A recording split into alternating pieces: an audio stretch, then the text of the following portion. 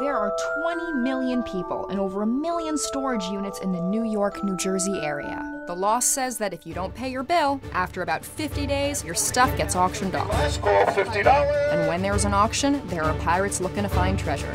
They're known as storage pirates.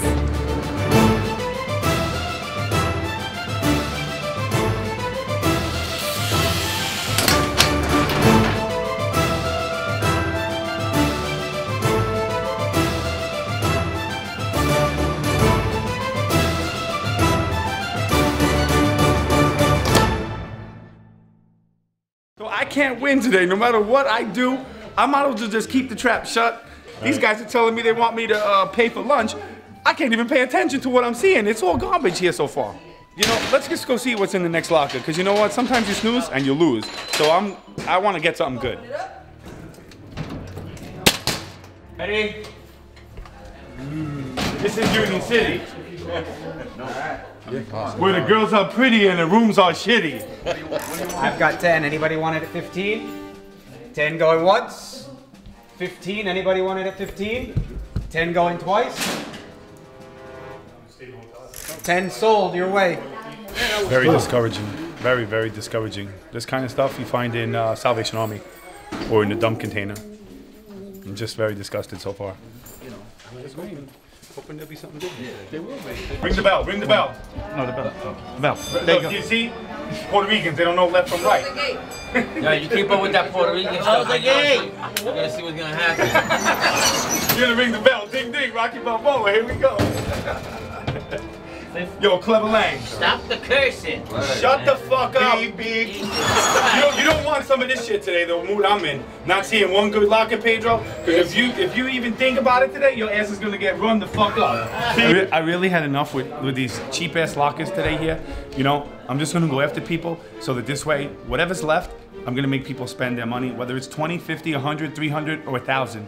I'm gonna make them spend. Because you know what? It's getting really absurd, and I'm getting really pissed off. Listen, you know what? You guys don't have the eyes that I do. Even you with 4 eyes don't have the eyes that I do, okay? That's a pretty good bike for Pedro. Here we go.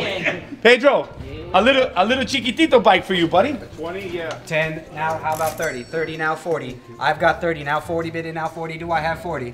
30, now 40, bid in, now 40, do I have 40? 30, now 40, you want it at 40? 40, now 50. 40, now 50, bid in, now 50, do I have 50? $80 going twice, do I have 85? 85 now 90, bid in now 90, do I have 90? 85 now 90, you want it at 90? 85 now 90, 85 now 90, 85 now 90, bid in now 90, do I have 90? 85 going once, 85 going twice, how about? Yeah, I'm in at 90. 90 now 95, do I have 95? 90 now 95, bid in now 95, do I have 95? 90 going once, how about 95? 90 going twice, do I have 95? 90 sold to Steve, $90. Hallelujah, holy shit. Take a look at these bins. These were good bins, so you know what? That's all right. Even though my flashlight's pretty dull, I'm gonna go through some of these things and see, talk about something. You know what? Yeah, you ready for this? You ready for this? Hey, jerks, ready for this?